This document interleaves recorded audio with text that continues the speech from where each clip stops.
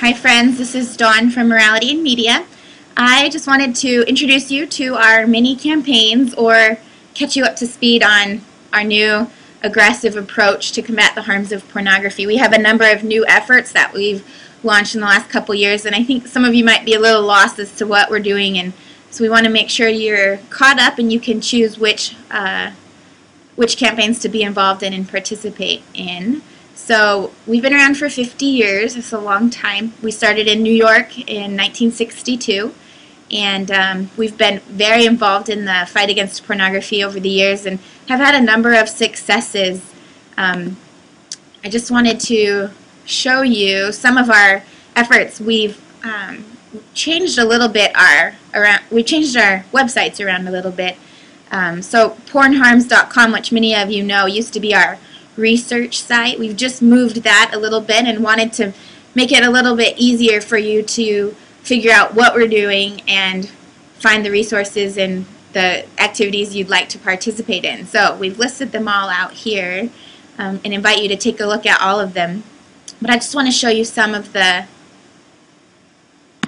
ones I think are kind of our biggest efforts. So we moved pornharms.com, the research site, to pornharmsresearch.com, and here we've gathered almost 1,000 articles divided by category. Most of them are peer-reviewed research articles, but we've also gathered relevant news and opinion articles that just talk about the harms of pornography, and it's divided by category. So if, for instance, you're interested in learning more about addiction and the research behind that, or what it does to your brain, how it affects children, so forth, how it's linked to prostitution and sex trafficking, you can come here and read some of the articles. We're still updating the site a little bit to make it more user-friendly, but I think you'll find a lot of good resources here. It's also, we've gathered a number of resources. Many of you contact us who are suffering in some way or another from the consequences of pornography, so we've tried to gather various places you can find help. We've got resources for addicts, for the spouses or partners of addicts, for parents. It's often a hard thing to deal with if your child is addicted or if they've been exposed and you're not really sure how to deal with that. A lot of groups are out there that have made, who've created some good content and helpful resources for you. For other victims, if you've suffered in another way that we don't yet have listed here, you can hopefully find some other groups out there willing to help you. And we're always adding to this, so usually we add the groups who come to us or people recommend them to us. So if you have other recommendations, make sure that you tell us and we'll add you here. We also have the War on Illegal Pornography Coalition. Many of you have heard about this too and participated. We launched this effort 2 years ago because, I guess a little bit more background is, majority of the hardcore adult pornography that is now the mainstream type of pornography available is actually illegal under existing federal obscenity laws. However, under the current administration, those laws are not being enforced. Not one single case has been brought against pornographers who are breaking the law. And so basically we're giving them a free pass to do whatever they want and continue to exploit, hundreds of victims. So we are calling on the Justice Department to begin enforcing those laws, and we've gone about it in a few different ways. We've built a huge coalition. Right now we're about 126 national, state, and local groups, and we're all working together to make sure that these laws get enforced. We're working closely with members of Congress. Almost half of the Senate is on our side and helping to pressure the Justice Department to do their job. We've contacted all the presidential candidates. Romney, Santorum, and Gingrich have all stated that they're in support of enforcing these laws and that if they were elected that they would. 25,000 emails were sent by hundreds of you, thousands of you, since September to the presidential candidates, including to President Obama. And that's why we've heard back from them. So thank you. You can learn more about this effort here at waronillegalpornography.com. We have a number of updates always going on. There's a lot of different action items. There's always someone to contact, someone to call, so check it out. Also, if you're interested in learning more about the laws, You can read some more about that here on this website as well. Another effort that we have underway, it's really just getting off the ground, but it's called Safe Schools, Safe Libraries Project.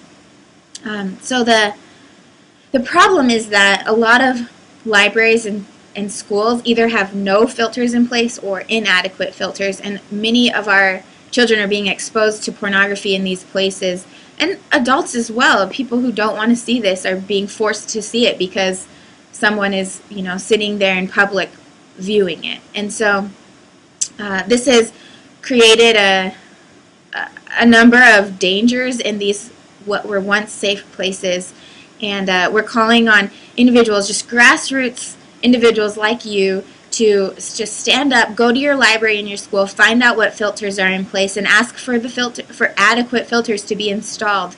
There's a number of things that you can do, and we've talked with many other groups and individuals who have been successful in this and gathered a lot of tools for you. You can find some of those here, or you can contact us and we'll send you a packet. We are here to help you the whole way. We've seen in numerous places that it often just takes one person to go ask for these filters to be installed, and they will be, and it saves so many. Just a couple days ago I went to my local library in Alexandria, Virginia, and I was asking the librarian about the problem of pornography, and she told me they do have filters, and the filters are good, and actually the state laws in Virginia are pretty solid, but she said it's still a huge problem. So especially if, she said once a week, sometimes more often, they have to kick people out of the library for looking at pornography or even masturbating there in public. So this is a bigger problem, and if they don't have filters in place, it's going to be an even bigger one. So we're asking you to do something about that. You can go to safelibraryproject.com or safeschools.safelibraries.com. You can contact us and we'll send you a lot more information, where we have gathered a lot of resources and other experts who can help you in your area. So that's one. And the other one I wanted to talk to you about is our Be Aware Porn Harms National Awareness Campaign.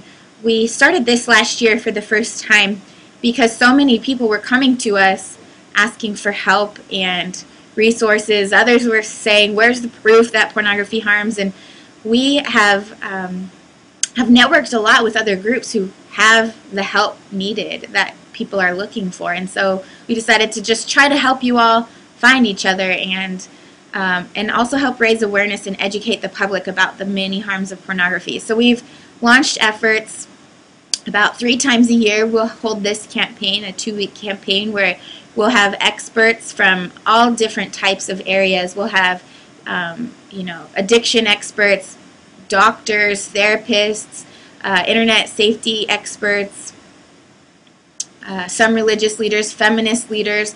Just get on their computer and hold live conferences with you all so that you understand where they're coming from and what the research is saying, what the harms are, what you can do. We've given away hundreds of free subscriptions to filters and addiction recovery software. We've provided a lot of support for partners and spouses of addicts. So this is a big new effort that we're doing, and it's really changing. We're trying to harness the power of the internet and help just bring all of these resources to you. So our next campaign is April 15th to the 29th, and we're scrambling here trying to finalize all the events, but soon they'll be at this website, pornharms.com/beaware. Again, you can find all of these different campaigns and resources, volunteer opportunities at our main website, pornharms.com, and we invite you to do that, to look around and then let us know how you'd like to participate. Thank you for your support and for just not leaving us alone in this fight. We really need all the help that we can get.